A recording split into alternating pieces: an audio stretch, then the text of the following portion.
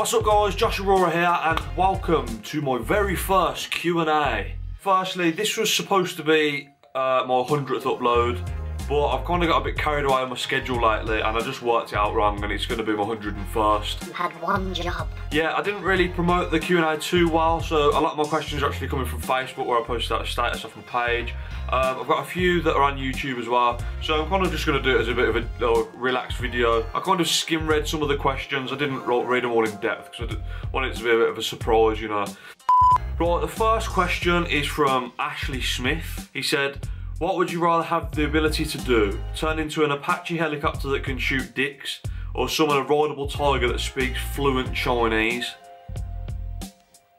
You see, now both of them are pretty badass, aren't they? I'm gonna go with the rideable tiger though, that speaks fluent Chinese. I would learn Chinese just to be able to get along with that guy.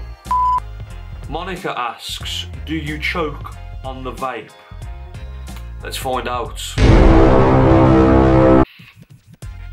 Do I choke on the vape? No, Yes. James asks, would you rather have vaginas for ears or penises for fingers? I'd like either, but if I had to choose, I would probably say vaginas for ears as long as they still worked, because at least then I could still play games. Okay, next question. This one's a bit more of a serious one as well. Joe Morton asks, what is the first ever video you gave thumbs up on YouTube? That is a very good question, and I have no idea. I would imagine it was like one of the Brad's Let's Plays of like Outlast or The Last of Us or something.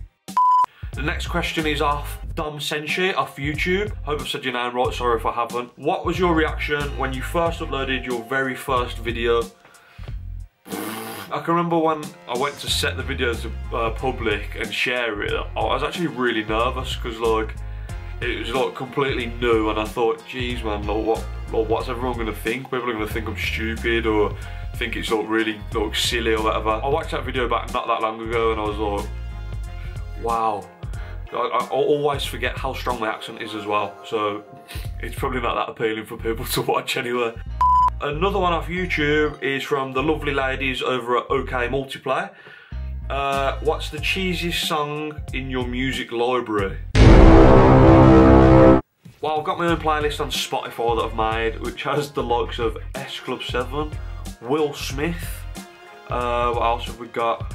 Got a bit of Seal, you know, Kiss from a Rose. And I'm partial to a bit of Disney as well. Nothing puts a smile on your face like a good Disney theme song. But yeah, I hope that's cheesy enough for you. It's not all I listen to, but I have got that on my Spotify. Jack Vella asks me to say, cool whip. What'd you say? Is that right? Cool whip. You're saying it weird. Why are you putting so much emphasis on the H?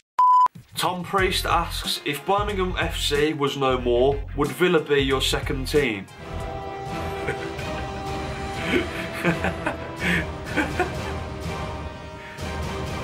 No. Joe Hughes asks, do you like Crocs? No. Right, I'm going to do a couple more questions I think. We've got one here from Lewis Dearlove who says, what was your most painful place to get a tattoo and your least painful place? Yeah, there's a few places that aren't exactly pleasant, but here you go, you're going to learn something now. I've actually got my belly button tattooed and that was probably the worst place. Little wolfie, but yeah, look at that. Pure black belly button. Nasty. And the least painful place, I would probably say, yeah, I'd agree with Lewis where he said that his hand was the least painful. Like, absolutely fine on it. It's a bit tender around the sides here, like, but yeah, on this bit it's fine. Harry Dean asks, what are your goals for 2016 and would you rather have toes for fingers or feet for hands? Right, with regards to YouTube, I'd probably say just keep uploading regularly and keep it to stuff that I'm enjoying and then just hope that other people enjoy it too and come and join the channel. But in general life, at the moment, me and Shawnee, my girlfriend, are actually looking at booking up a holiday, so that's probably a solid aim of ours at the moment, is to get enough money together to go and have an immense holiday and do some sweet vlogs in a different country. Also, go over and check Harry Dean's channel. Just type in Harry Dean on your search bar. He uploads really cool vlogs and stuff, so definitely worth checking out. Ben Potts asks, who do you look up to or who inspires you? Not YouTube related, just in life. I think one of my biggest inspirations, aside from YouTube, is actually Conor McGregor from the UFC, which you're probably thinking, well, hang on, like, you're a skinny boy from Birmingham, how does he inspire you? I've got so much time and respect for his determination and like his motivation and his work rate to just succeed, do you know what I mean? Like, it rubs off on you, like, watching him and how far he's came is like, makes me think, well, why can't I do that with what I want to? Obviously not UFC because I can't fight, but you know what I'm saying. And my favourite type of duck is, I don't know the name, but the little guys that have the old afro, you know? Smoke weed every day. Right then guys, I'm going to leave it there for now. Thanks a lot for everyone that sent questions in, and I'm sorry if I didn't answer yours. I hope you enjoyed a bit more of a different video. It's quite random. Some of the questions were really stupid, but I like stupid. But yeah, please get a big thumbs up if you enjoyed, and hit that subscribe button if you want to see more.